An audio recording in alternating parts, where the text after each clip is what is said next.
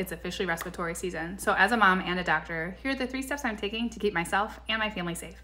I'm partnering with March of Dimes to discuss the importance of immunizations, whether you're trying to get pregnant or just trying to keep your family safe. I've previously shared my own experiences receiving the flu, COVID, and Tdap vaccines during my own pregnancies because I so strongly believe in the safety of immunizations. As a board-certified OBGYN, these are the vaccines I recommend to all of my pregnant patients. The flu vaccine is recommended to be given during flu season, which typically starts in September. The flu vaccine protects you from severe illness while you're pregnant, and it also passes immunity onto your baby, who isn't eligible for the vaccine until they're 6 months old.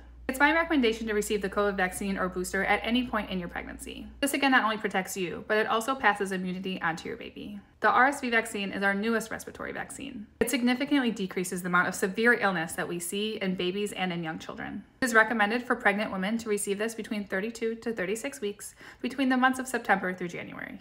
I trust the science, which is why I received the vaccinations during my pregnancy and now every year to keep myself and my baby safe. I'm thankful to have modern medicine on our side.